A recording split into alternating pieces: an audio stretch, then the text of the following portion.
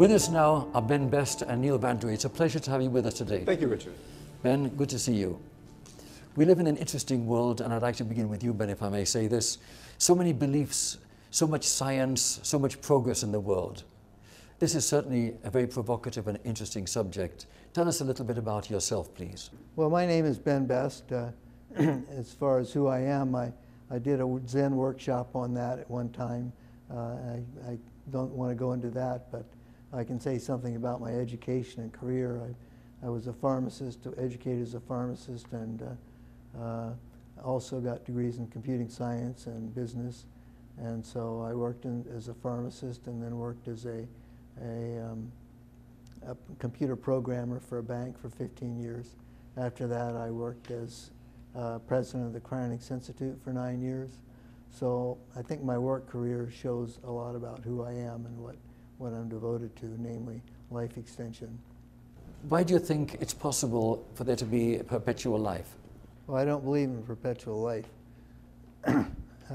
I do believe it could be possible to live for thousands of years.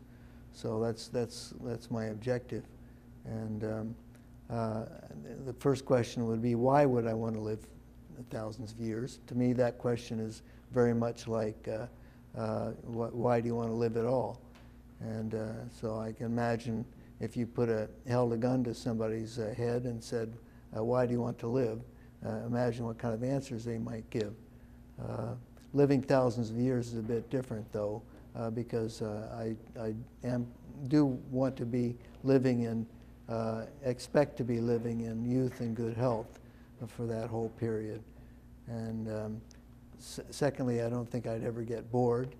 And thirdly, I think the future is going to be a lot, to continue to get better. I think there's going to be lots of wealth and technology, and I think people are actually going to continue getting kinder and gentler. I have a website, benbest.com, on which I answer the question, why life extension? These are very positive thoughts, Ben. I'd like to ask you, Neal, what are your thoughts on this? Well, you know, I would love to live to be thousands of years old and intend to do so.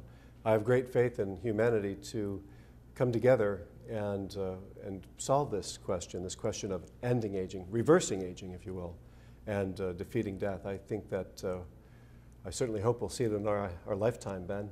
Obviously, there are other options and other strategies, cryopreservation being one of those.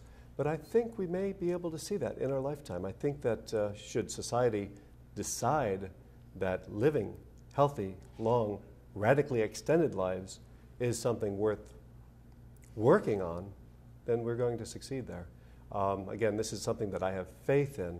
It's a hard thing to explain why I have that, but essentially, similar to what I think Ben was saying, why does anyone want to live to be 100 or 110 or 120 for the same reason? I would like to live to be 150 or 200 or 300 or thousands of years old, as many years as we can possibly get with healthy living.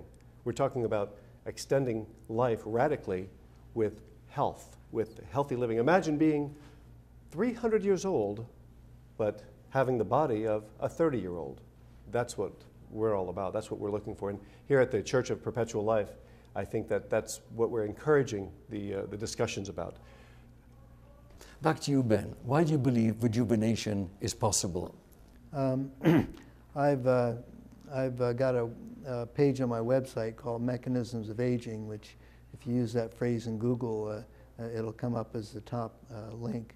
And I've looked carefully, and I believe aging is damage on a molecular level, and I believe damage can be repaired. So, and I have a high belief and hope in the repair capabilities of future technology. So I think any aging damage can be repaired and we can be rejuvenated. But I don't think it's going to even be that complicated, because I believe that stem cells and artificial organs are going to come quicker than molecular repair, and that if we can replace each organ in our body as it becomes malfunctional or too old or dysfunctional, with cells and tissues, stem cells, artificial organs. We can basically keep ourselves youthful and healthful even without the molecular repair. Now, the brain is another story. We won't be able to use an artificial brain, of course, or a stem cell built brain. So for the brain, molecular repair will be necessary, but I believe that will be possible. Well, that's a fascinating concept, absolutely fascinating. Neal, what are your thoughts on that? Well, I'm right in line with what Ben is saying. There is one divergence I would have, though, Ben.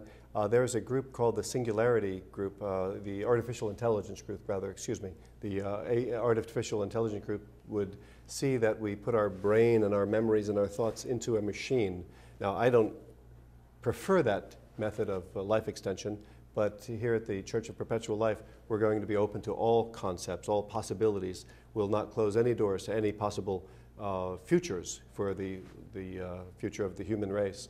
But what I see and what I expect and hope to accomplish is right in line with what Ben has to say. The replacement of the organs is something that the researchers all across the world are working on right now. There's some great things that just came out. I don't know if you noticed, Ben, just in the past couple of weeks that are very exciting.